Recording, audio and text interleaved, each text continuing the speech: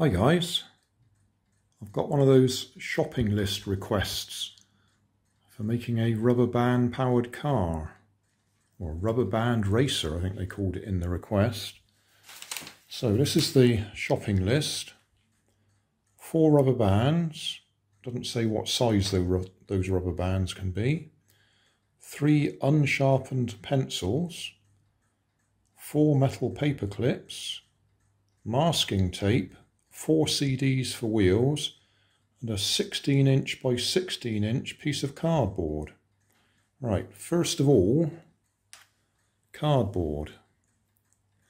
I happen to have a packing case here, and if I measure that way, that comes to about 15 and a bit height, and about 15 and a bit wide. So if I cut that piece out, that'll be about the size that I'm supposed to use. It'll be slightly smaller, but I think the 16 by 16 is just the maximum you can use, so I think we're all right there. Next, unsharpened pencils. Well, I don't have any unsharpened ones. These are the longest ones I can find, because obviously they'll be the axles,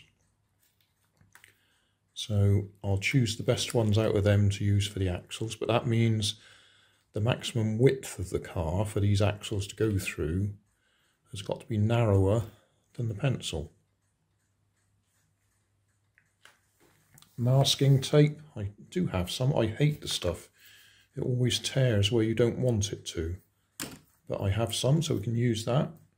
And I've got 4 CDs.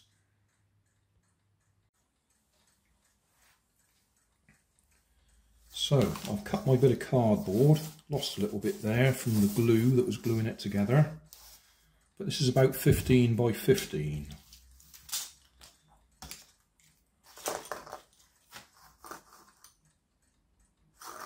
Right, these appear to be my longest pencils, so I'll use them as the axles.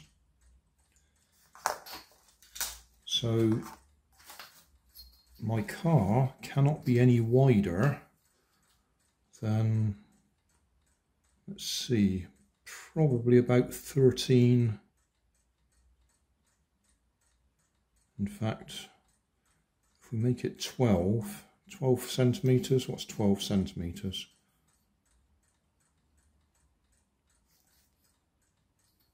About 4.5 inches. 4 3/4 inches if you're into inches. I'm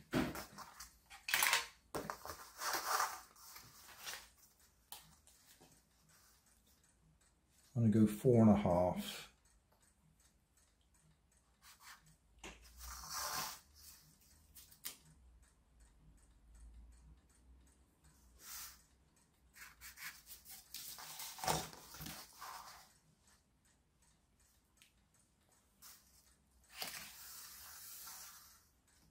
So that's going to be the width of my car. If I use the width of the ruler,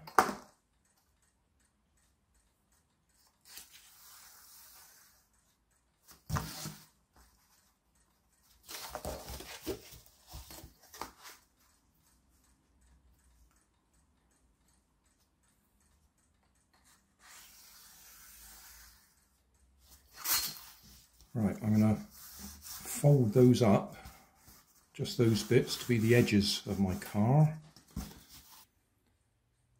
Right, I've just realised my camera stopped filming a couple of times there, so I think we might have missed some of the stuff that I've done.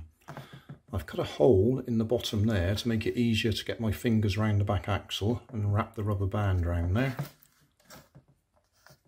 I've also put another layer of cardboard on the outside of the wheels to thicken up the area that's the axle is gripping on.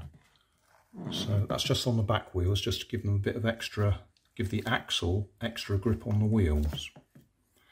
And then we were getting wheel spin, so I've just got a old 9-volt battery there just to add a little bit of weight at the back.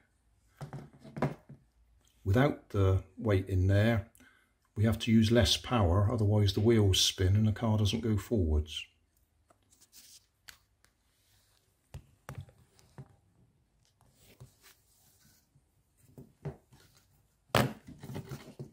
So demonstrate this. Rubber band over the top of the axle.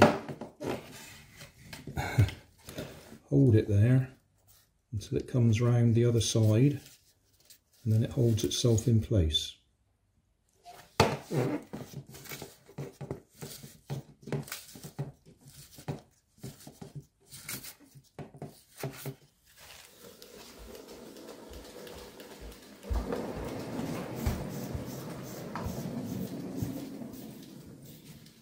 Excellent.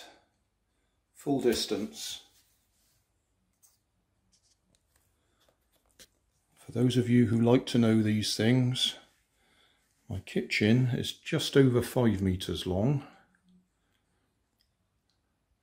and my conservatory is another 3, and you add in the bit for the wall in the middle, so we just did over 8 meters, nearly 9, and we hit the door, so it would have carried on a bit further. That'll do.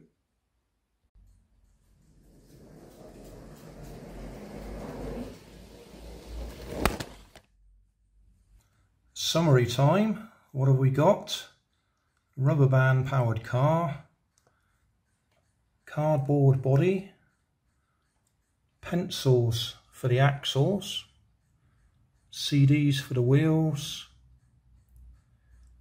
masking tape to hold it all together, and 4 rubber bands. Now the original specification also allowed us to use 4 paper clips. Oh. But I didn't need them, so I didn't use them. I expect if your teacher or whoever says you must use the paper clips, just clip them on the side. They're there then, but I did need to add a bit of weight to hold it on the floor to stop the wheels spinning. Now that I've run it backwards and forwards a few times, the bearing surfaces have loosened up and I probably don't need the weight. So it will probably run without the weight as long as you make sure your axles in their bearings are nice and loose. I added the extra cardboard on the outside, so it's on the outside and the inside of the wheels to make them stick on the axles better. You'll see the front ones are actually wobbling around quite a bit now, so you could add extra cardboard on the outside of them too to hold them rigid. But it works, and we did a good 8 meters there quite easily. Full length all the way through, and managed to hit the camera at the end. So I'm going to claim that one as a full success.